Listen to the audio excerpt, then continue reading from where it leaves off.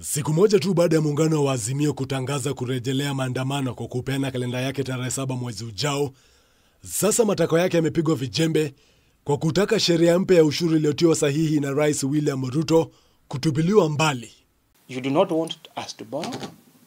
You do not want us to raise revenue as you've done in this act. Then what do you want? You know, you just want to destabilize the country for your own selfish gains. And to make matters worse, you're being dishonest.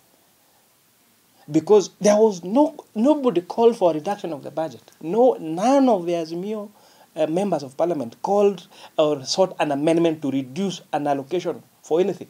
Mwenyekiti wa kamati ya fedha bungeni Kuria Kimani amesema hakuna uwezekano wowote wa sheria hiyo mpya kutupiliwa mbali.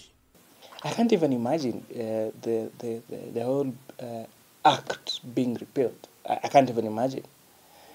Because we have already particular sectors and businesses already preparing, and they have done now their own planning based on the act that has been signed. Repealing Finance Act of 2023 is not an option.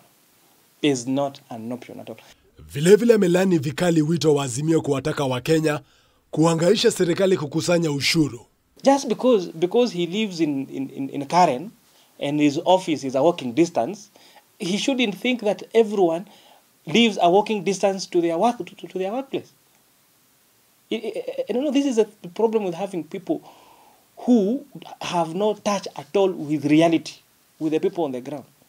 So if his house is a walking distance to his office, let him not imagine that is how all Kenyans are. Sheria hiyo mpya inapania kusaidia serikali kukusanya ushuru wa zaidi ya shilingi bilioni 331.